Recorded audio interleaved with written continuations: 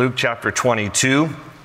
I'm going to begin reading at verse 1, skip a few verses, but end up down in verse 20. So Luke chapter 22, verse 1. Now the feast of unleavened bread drew near, which is called Passover. And the chief priests and the scribes sought how they might kill him, that is Jesus, for they feared the people. You have to keep in mind that they didn't accept him as the Messiah, so they thought he was an imposter. They thought he was making blasphemous statements. They wanted to kill Jesus, but he was popular right now with the people. So the leaders are trying to figure out how can we kill Jesus without upsetting the people. Jump down to verse 7. Then came the day of unleavened bread, when the Passover must be killed, that is the Passover lamb. And he sent Peter and John, saying, Go and prepare the Passover for us, that we may eat. And so they said to him, Where do you want us to prepare? And he said to them, Behold, when you have entered the city, a man will meet you carrying a pitcher of water. Follow him into the house which he enters. And then you shall say to the master of the house, The teacher says to you, Where is the guest room where I may eat the Passover with my disciples? And then he will show you a large furnished upper room. There make ready. And so they went and found it, just as he had said to them, and they prepared the Passover. When the hour had come, he sat down, and the 12 apostles with him. And then he said to them, With fervent desire I have desired to eat this Passover with you before I suffer. For I say to you, I will no longer eat of it until it is fulfilled in the kingdom of God. And then he took the cup and gave thanks and said, Take this and divide it among yourselves. For I say to you, I will not drink of the fruit of the vine until the kingdom of God comes. And he took bread, gave thanks, and broke it, and gave it to them, saying, This is my body, which is given for you. Do this in remembrance of me. And likewise he also took the cup after supper, saying, This cup is the new covenant in my blood, which is shed for you. Let's pause there and pray. Lord, it's good to be in your house, and as we open up your word now, we pray that you'll speak to us through this passage. We thank you that Jesus laid his life down for the sins of the world. And Lord, we just worship you and we thank you. We thank you that you loved us so much that you offer us the free gift of salvation, that all who would believe and receive would be saved. And we trust you today. We love you. In Jesus' name. And everybody said, Amen.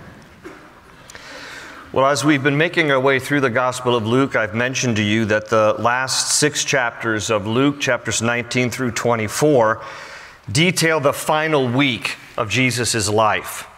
And just by way of quick outline, chapter 19 records how Jesus comes into Jerusalem on what we call Palm Sunday.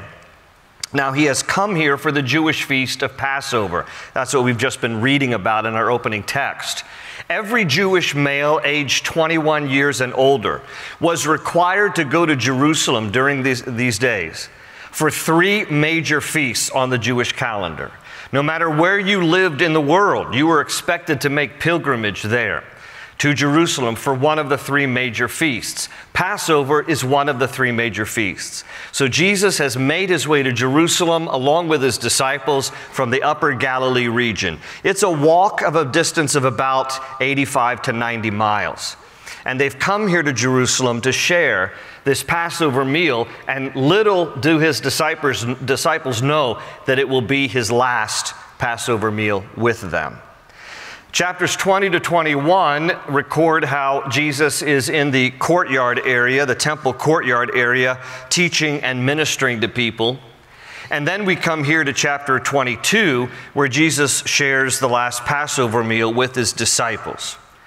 And he will be hanging from a cross in less than 24 hours after this. This last Passover meal that Jesus shares with his disciples is more commonly known in our culture as the Last Supper. Leonardo da Vinci captured this in his famous painting by the same name. The painting was completed in 1498. It measures 15 feet wide by 29 feet long, and it hangs today in a convent in Milan, Italy.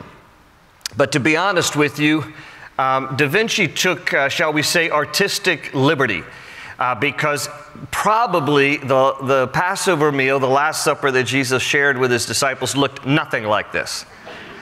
In the first place, they were not as effeminate looking. I mean, I just have to be honest with you.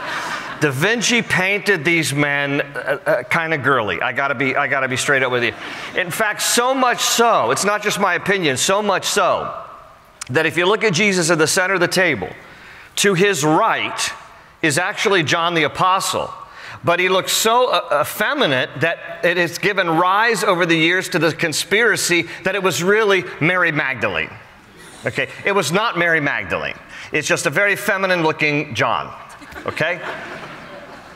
The other thing is that Da Vinci portrayed the Last Supper in a long rectangular table. But in first century, the Jews would have sat around something, it was actually a Roman term called a triclinium. A triclinium was a U-shaped table, so that you could get people on all sides of the U, and so therefore you could see each other better. It was probably not one long rectangular table as Da Vinci portrayed it. I mean, it's a picture, so he's trying to do, the best to get every face in there. But it was probably a U-shaped triclinium. They would sit around this table. It was a table built low to the ground, and they would actually recline. They would recline typically Jewish style on their left shoulder, on their left elbow, and they would eat with their right hand. Legs extended away from the table. And it tells us a little bit in the Bible about who would have been sitting next to Jesus.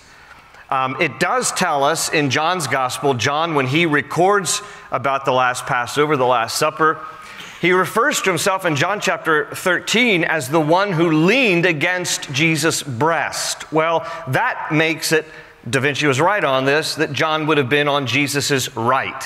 Because as everybody is leaning on their left elbow, eating with their right hand, you have your back to the person next to you. The only way you can see them or listen to them when they're talking is if you actually lean back onto their chest so that he could see Jesus. So that does tell us that little language in John 13 saying that John leaned back on the breast of Jesus at the Last Supper tells us that John would have been to Jesus' right. We also know from the Bible that Judas would have been to Jesus' left, because the Bible says that they shared the same bowl when they were dipping their bread. And we know that John was on Jesus' right, so that means Judas had to be to Jesus' left. You know the old saying, keep your friends close and your enemies even closer. And this is what Jesus was doing. So this is what we're reading about here. It's the Passover. It is the Last Supper.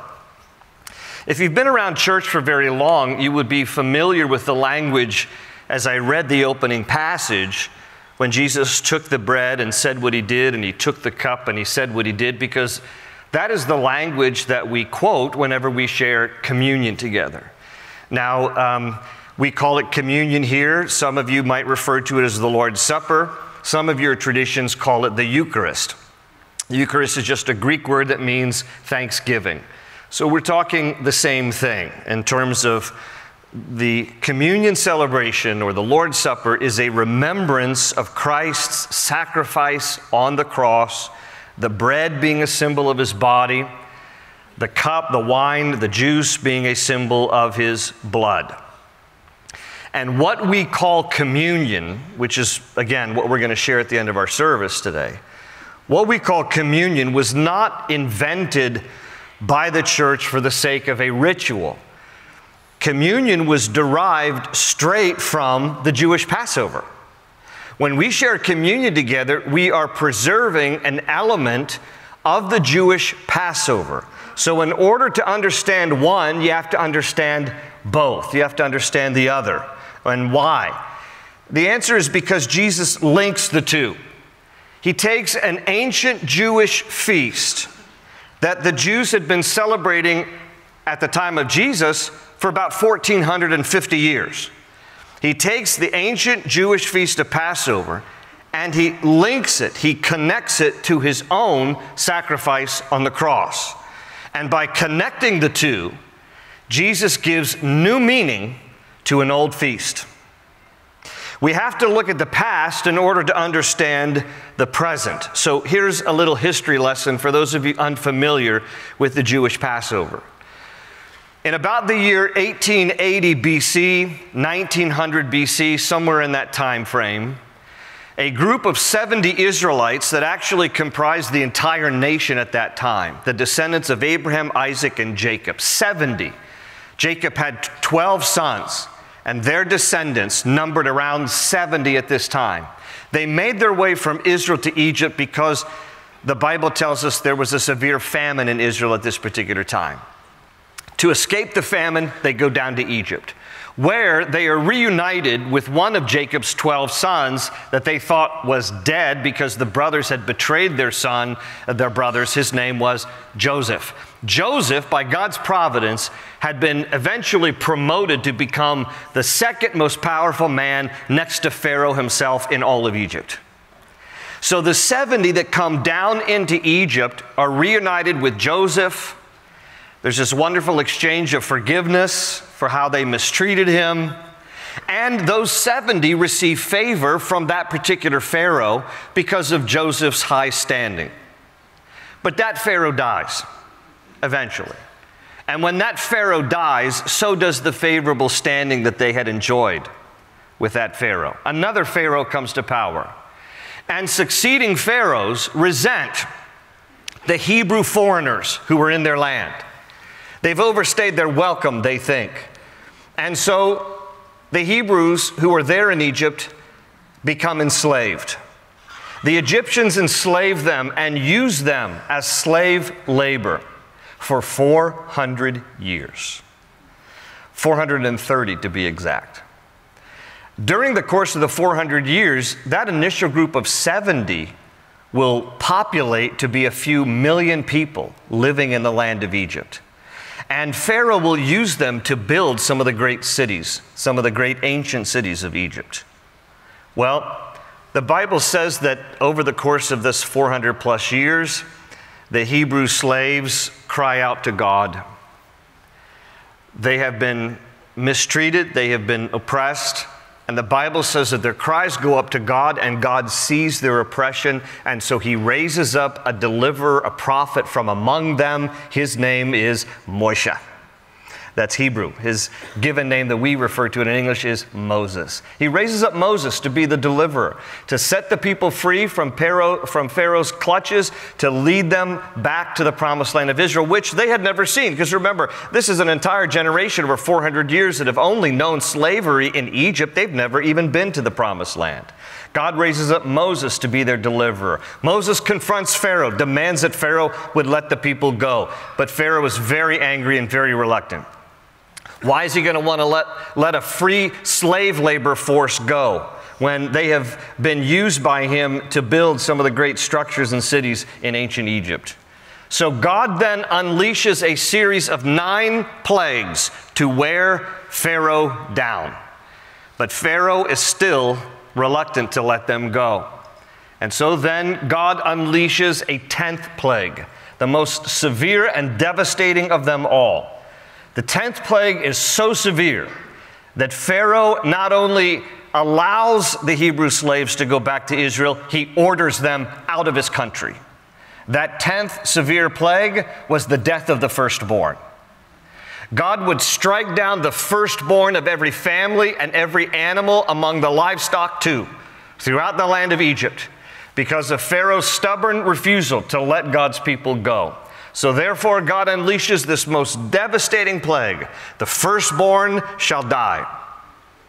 Well, among the Hebrews who are living there in Egypt at this time, their firstborn is protected because God gave careful instructions. You are to slay a lamb. When you slay the lamb, you are to take the blood of the lamb in a hyssop branch, used like a paintbrush, and you are to splash the blood of the lamb on the doorposts of your home, so that when God passed through the land to administer the sentence of death, he would pass over those homes that were marked by the blood of the lamb. Thus the term Passover. In Hebrew, it is Pesach. God passed over the homes that were marked by the blood of the lamb, and death did not come to those within that home. And thus it brings us to Passover, Pesach. Now, Passover was actually an 8-day feast that God said, I want you from this day forward to commemorate this great miraculous deliverance. Because at this point, after the 10th plague, Pharaoh ordered the Hebrews to leave. And on the way to the promised land, they went. An 8-day feast to always remember God's great deliverance on this day. The first of the 8 days was called Passover. That was the day on which the lamb was slaughtered and the lamb was eaten as a family meal. And then the 7 days that followed was called the Feast of Unleavened Bread. Why unleavened bread? Because as part of the hasty departure that the Israelites made when they left Egypt, they didn't have enough time to add leaven or yeast to their bread. The Bible says that they just grabbed their kneading bowls of dough and ran. And so because they didn't have time to add the leaven for the yeast to rise to make bread, they were to commemorate this great miraculous deliverance by eating bread without yeast, unleavened bread. Matzah is what it's called in Hebrew. So this whole feast, Passover, the slaughtering of the lamb, the eating of the meal of the lamb, then in successive years to commemorate this great deliverance, the blood of the lamb which saved them, the eating of matzah, a bread without yeast, to remember how they left in haste without time for their bread to rise. All of this happens here as part of God's divine orchestrated plan of a great deliverance from the slavery of Egypt. And the main purpose of Passover, in a phrase, is that it commemorates God's deliverance of the Jews from the slavery of Egypt. And Jews today still celebrate Passover. In fact, it's next week. And Jewish families all around the world will gather together with friends and family in their homes, and they will eat a Passover meal together called a Seder. It'll be a time that symbolizes freedom. It's a time that symbolizes national pride, and it is a time to be with family.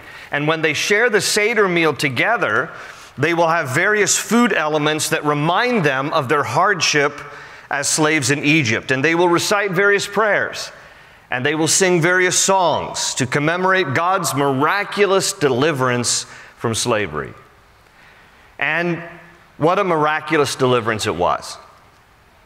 But then Jesus comes along and he describes an even greater miraculous deliverance. And he brings new meaning to the whole Passover feast. Here he is in Luke chapter 22, and he's sharing this Passover meal with his Jewish disciples. This is what they do. They've done it every year for the last 1,400 years or so at this time. But suddenly Jesus brings new meaning to this whole Passover feast, and he takes the bread, he takes the matzah, the bread without yeast, and he gives thanks and he breaks it.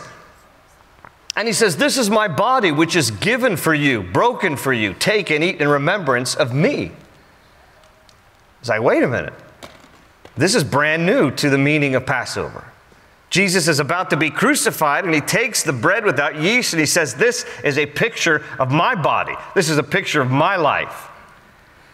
And then he takes the cup. Now, there are 4 cups to the Passover meal.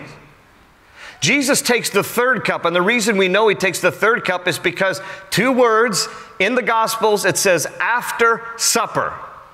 The cup that was taken after supper was the 3rd cup. Listen to me on this. It was the cup of redemption.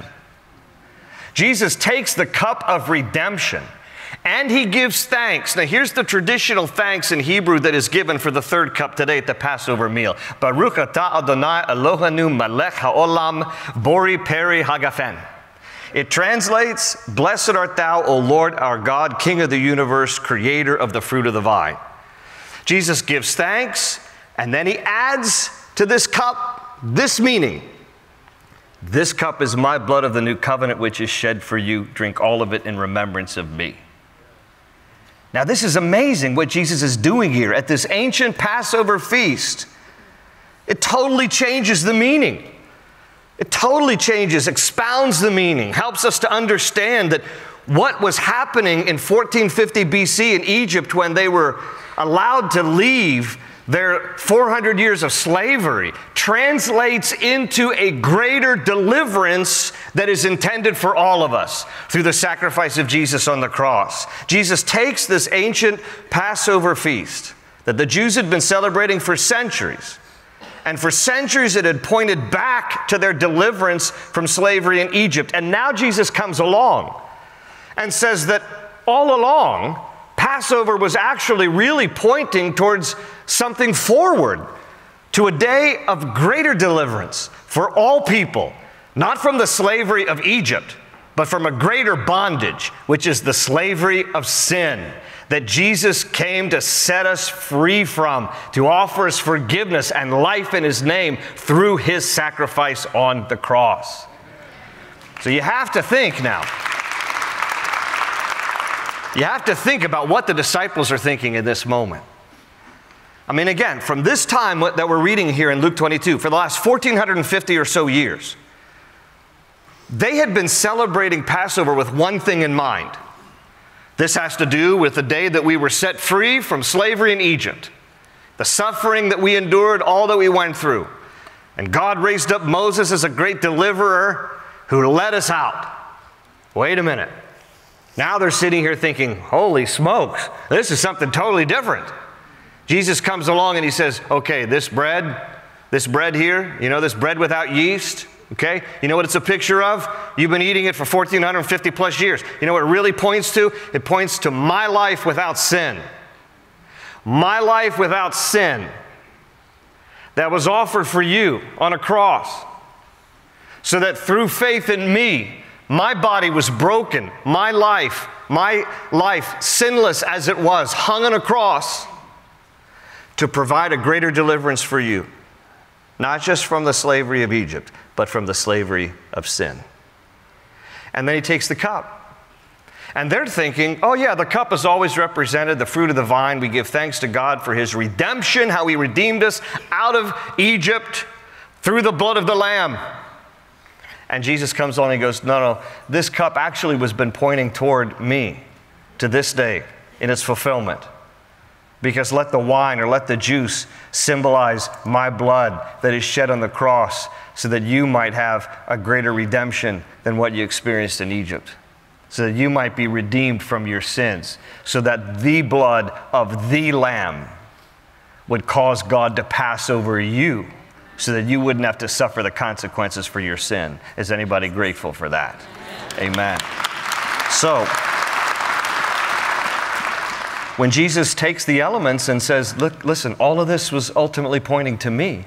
This is why Paul, when he would write to the Corinthians in 1 Corinthians 5:7, called Jesus our Passover lamb. He says, Christ, our Passover lamb, has been sacrificed. John the Baptist understood it also. When Jesus came to be baptized, John the Baptist said, behold, the Lamb of God who takes away the sins of the world. So, important questions. How is Jesus our Passover lamb, and what does that mean for each of us? I'm going to take you through 7 quick points. I'm going to go to the back wall and kind of just walk through these, and I'm going to go so quickly that you won't be able to take notes. It's okay. The beauty is they will archive this tomorrow, and you can put me on pause. Here are the 7 things, and I want you to see Passover past, Passover present, fulfilled in Jesus. Number 1, the lamb was selected or inspected on the 10th of Nisan. That's the Jewish calendar. On the 10th day of the month of Nisan, according to Exodus 12:3, it was specific. You were to take a lamb from the flock and you were to observe it and inspect it. Don't slaughter it yet. It was to be observed to make sure that there was no sickness, no disease, that it wasn't crippled, it wasn't defective in some way. Observe it on the 10th of Nisan. You know when Jesus came into Jerusalem on Palm Sunday? It was the 10th of Nisan on the Jewish calendar. The same day. Jesus comes into Jerusalem. That's when He was selected. That's when He was inspected. That's when they saw the Lamb coming into the city of Jerusalem on what we call Palm Sunday, when He rode on a donkey into Jerusalem. That's Luke chapter 19. Number 2, the sacrificial lamb was to be a year-old male, specifically in the prime of its life. When was Jesus crucified? In the prime of His life. Number 3, the lamb was to be without defect. No inherent or acquired sickness, disease, or defect. That's Exodus 12:5. Well, Peter tells us that Jesus was our lamb without spot or blemish, without blemish or defect. He was a sinless sacrifice. He committed no sin. He who knew no sin became sin for us. In other words, he took on our sin that we might become the righteousness of God in Christ Jesus. Number 4, the lamb was to be sacrificed on the 14th of Nisan at twilight. Now, twilight is a term in Hebrew in Exodus 12:4 that means the time between the two evenings. A day to the Jews, still today, starts at sundown. Our day starts at midnight. That's when we see a new day that begins. But for the Jews, it starts at sundown. The lamb had to be sacrificed in a period just before sunset where the new day started. The twilight was considered 3 p.m. to 6 p.m. The Bible tells us in Matthew 27:45 that Jesus died at the 9th hour. Using Roman time, that's 3 p.m. He died exactly at the same time on Golgotha when the Passover lambs were being slaughtered on the Temple Mount. This is no coincidence. This is Jesus fulfilled in the Passover. Number 5, the bread, the matzah of Passover was without yeast. Exodus 12:8. Jesus was the bread of life without sin. John 6:48 tells us he was the bread of life. Hebrews 4:15 tells us that he was tempted in every way as we are, yet was without sin. Number 6, the lamb was to be sacrificed without breaking a bone. Exodus 12:46. Jesus was crucified and not a bone was broken. John 19:36. It was also prophesied in Psalm 34:20, not a bone would be broken. Even when the Roman soldier thrust the spear up underneath Jesus' rib cage, he didn't break a bone. He pierced the pericardium sac around the heart. The Bible says that blood, a mixture of blood and water, spilled out because his heart had swelled during the process of crucifixion. When the pericardial sac was pierced, all of the liquid that had accumulated in the sac around the heart bled out, flooded out. In a sense, Jesus died of a broken heart. Even when he was crucified, they drove the nails between the bone structure. And it would not have been in the palm of the hands, by the way, because you would have slipped out. It would have been crucified in the wrist, right in between the bones. Not a bone was broken. Jesus fulfilled that prophecy. And number 7, the blood of the lamb was God's gracious provision to save the Jews in Egypt. Well, the blood of Jesus was God's gracious provision to save both Jews and Gentiles in the world. To summarize it all, Passover past through Moses commemorates the deliverance of the Jews from the slavery of Egypt. Passover present through Jesus commemorates the deliverance of all who believe from the slavery of sin. Can I hear an amen to that?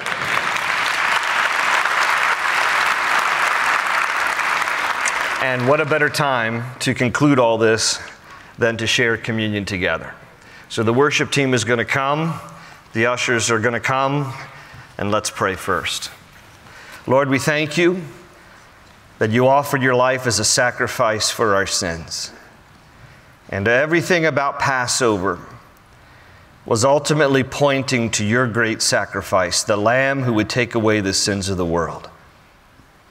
Through your shed blood that marks our lives, death does not come to us. Yes, we die physically. But the moment we die physically, our spirit separates and goes to be with you forever. May our lives be marked by the blood of the Lamb.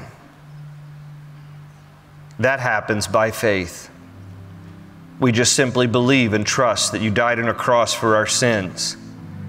Your body was broken for us. Your blood was shed for us, that we might have life. What happened in Egypt in 1450 BC was a picture. It was a type of the greater deliverance from the slavery to sin that we all are bound to. But you came to set us free, to deliver us from that slavery to sin, to clean us, to wash us, to save us, to forgive us. There are people here, no doubt, listening to this, and they think to themselves that because of things they've done, they could never be forgiven. But Lord, we know that's just a lie from the enemy.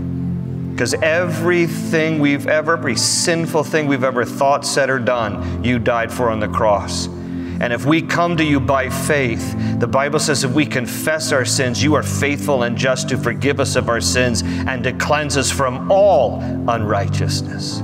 There is no sin that separates us from you, because you died for all sins, that all might be saved. That if we put our faith in you, if we trust you as our Lord and Savior, if we believe that you died on a cross for my sins, and I confess with my mouth that Jesus is Lord, I shall be saved, Lord. That's what you tell us. That's the promise of your word. Thank you that you are our Passover lamb. We pray for Jewish people around the world that as they celebrate Passover this next week, that the eyes of their heart might be opened to see the true Passover, to see Jesus, who died for Jew and Gentile alike, that as many as believed and received might be saved. Thank you, Lord. We praise you. And as we draw near to your table now, to the table of the Lord, to remember your body, your blood, we do this, Lord, with thanksgiving, in remembrance of our Lord and Savior, Jesus Christ, in whose name we pray. Amen.